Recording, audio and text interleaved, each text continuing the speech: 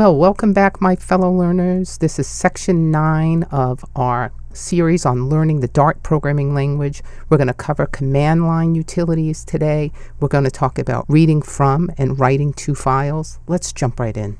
To run a command line application from Dart, you need the Dart VM. That comes with the SDK install. So if you didn't install that, you'll have to do that now if you're interested in using command line utilities. To get command line help once you do that, from the command line, Dart space -- help. Here we'll create our first program that will execute from the command line. It really is no difference in this particular case from running it through VS Code like we have been for the whole of the classes we've gone through. You create your module, so we have one here. We simply have a main function, and then inside its body we have a print statement. We ensure that we're in the same directory where the file you want to run is, and then we execute it simply by saying Dart and then the full file name. Now if it's not in the same directory, that's fine too. You just have to put the full path to the file relative to the directory that you're in where you're executing the code. But in our particular case, we have a file called command_line.dart, so we execute it by placing the Dart keyword before it, Dart command_line.dart. And when we do that, the very next line that gets shown to us at the command line is the string that is in the body of our print statement. Okay, so what are the exact steps that we should take to create a command line application? Okay, here we go. Everything from the command line. And note, we're going to be using the args package later in this training module. It's a Dart library that we must configure to use as we have done here. So number 1, create a directory called cmd app, command app. We do this at the command line, make dir command app, just as you see it. Then cd, or change directory, into the cmd app directory. So cd cmd app. Create a file named cmdapp.dart. You can do this from the command line by doing touch cmdapp.dart. Then we can create our pubspec YAML file from the command line, touch pubspec.yaml. And inside of the pubspec.yaml, we can enter the following code that I have here. Make sure you do it exactly as I do it here with all the indentations. Make sure all those indentations are the same. And then still from within our cmd app directory, we can run a pub get. This resolves all our dependencies. So a lot of the times when you're creating a command line application, you're passing in values at the command line, and that's what we're going to show you here. On the left-hand side, we have the code. On the right-hand side, we have the syntax I'm using to execute the code at the command line and the resultant output. So I have void main, and then inside of main, I have a list using generics type string, and I'm calling it args. So the Dart main function, we haven't covered this yet, takes an optional argument list, string, and I'm calling it args, to get arguments from the command line. So in the body of main, I have print, my arguments passed in r:, and then a for in loop, for string a is my variable, in args, print a. So when I do this, when I execute Dart command app.dart, I pass in a few arguments, 1, 2, and 3, and then those arguments, by virtue of the fact that the main function expects a list, are printed out via my for loop. My arguments passed in are 1, 2, 3, exactly what I typed at the command line as arguments after the name of my file. So can you pass in a different data type other than string to the main function?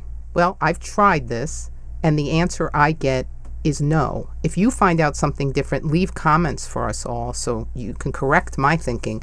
But here I have on the left-hand side the code. Void main, I just put in arg as a parameter. Then I print arg, and I print the arg runtime type. And you see on the right-hand side when I execute, it comes out to be a list string. So even when I just use arg in main, it still is of type string. Let me know if you find out anything different. We can also pass in key value pairs at the command line. If you look at this code here, we have our main function with our list called args, and then we have a for in loop for string arg in args. And then in there, we create a second list called foo, and we split the key value pairs on the colon. Dart's looking for the colon, so it'll fail if you use any other character, so make sure you use the colon. And then to print this out, we can set two more variables, key, which equals the first data element for foo, which will be the key, and value equals foo1, so the element in the second position would be the value. And then we print it out using string interpolation, and we get what you see up here. So for the first time here, I'll expose you to the args package. The args package is a Dart library that we must configure to use.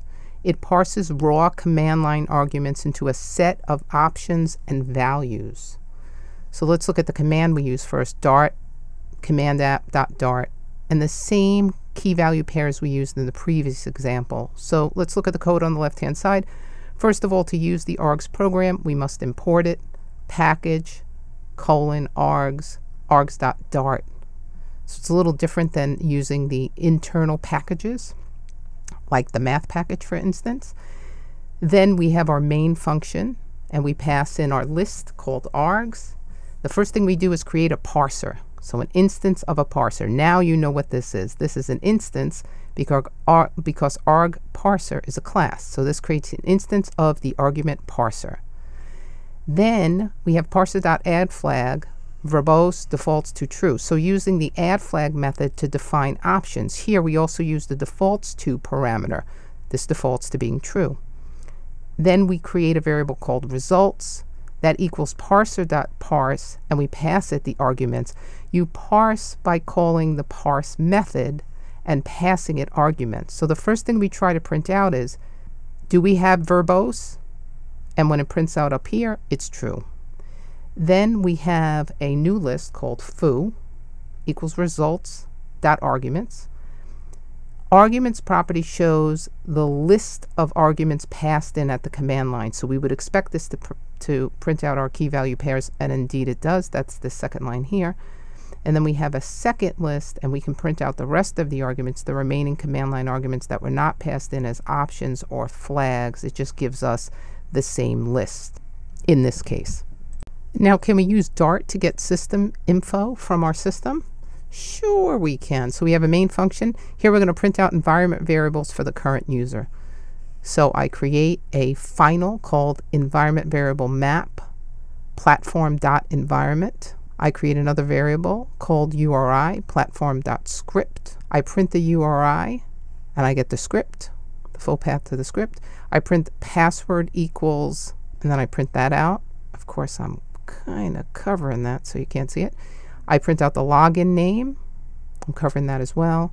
The path, the full environment path, that would be here, but I took that out as well. I can get operating system info, so string OS equals platform.operating system. So I print that out, and that prints Mac OS, correct. Or I can use a predicate getter to do the same. So if platform.is Mac OS, I can print is Mac, else is not a Mac, it is a Mac.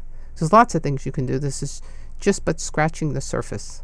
Here we can read and write to the command line. So we've seen some of this before. We have a main function. We have a standard out.write line. So type something, that's going to get printed to the command line. And if you see here when I execute this code, it does. It says type something, the string that I put inside that method. And then string input equals standard in read line sync. So it's going to read what I type at the command line, and in blue is what I'm typing at the command line. Then we do another standard out read line, you typed, and then through string interpolation capture what the user printed to the command line, and it does indeed. Hi there, Dart folks, gets printed right here. So here we're going to actually read from a file. So for this exercise, I had already created a file called foo.txt that I reference right here in the code. And also, to make this work, you must have the Dart.io imported, as I have it here, import Dart.io down in this message right there. This allows us to read and write to the terminal and the command line. So you need it for this one and the previous example. So let's look at our code. We have our main function, new file called foo.txt dot read as string method to then string contents. So I pass to this then method a new string called contents, and then I print the contents. So it's actually printing the contents of the file as it reads it. And out here, output here, Dart command app.dart, you'll see exactly what I have in this little foo.txt. 1 for the money, 2 for the show, 3 to get ready, 4 to go. We read from a file. Now we're going to write to a file. In fact, we're going to write to a file and then we're going to read it back. So I have a final called file name equals my new.txt. So I'm going to create this new file. New file, pass it in the file name, my new.txt. What string am I going to write? Simple string. I'm writing some content. I'm escaping the apostrophe before the M. Otherwise, Dart would think that this was the end. I'm using the then method again to write the file. Then I will print it back out to the command line. So new file, exactly what I did before. New file read as string, then string contents, and print those contents, and that's what gets printed, exactly what I wrote into the file. My fine friends, thank you for making it all the way to the end. I hope you found this valuable. If you did, do a couple of things. Subscribe to the page, give me a like, leave a comment, and share this with somebody who might need it. We're trying to start a revolution here.